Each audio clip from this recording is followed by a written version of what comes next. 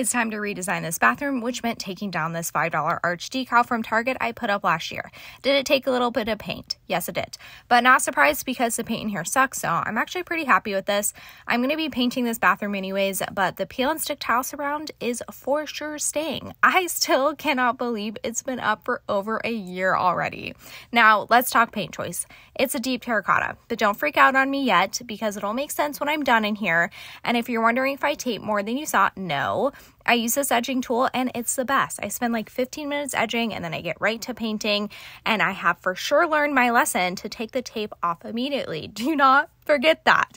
This color might not be for everyone, but I am loving it, and I did not paint this wall because I'm wallpapering this wall tomorrow.